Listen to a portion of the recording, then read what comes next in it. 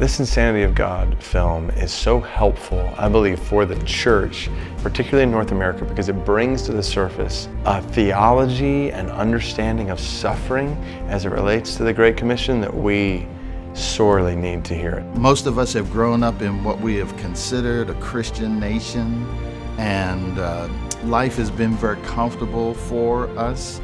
And many of us have never experienced being persecuted for the faith.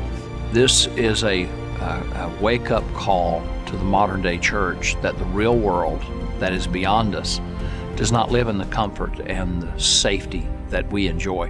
When you talk about Nik and Ruth's story and the insanity of God, it's a powerful, moving, emotional story. And I'm a filmmaker, so I love powerful, emotionally moving stories.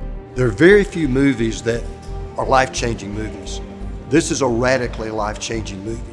No matter how close you are to Jesus, you'll feel much closer to Jesus after this movie. I would say, pastor, church leader, lay leader, if you truly want your people to understand what it takes to follow Christ no matter what, in their context, in their setting, go watch this movie.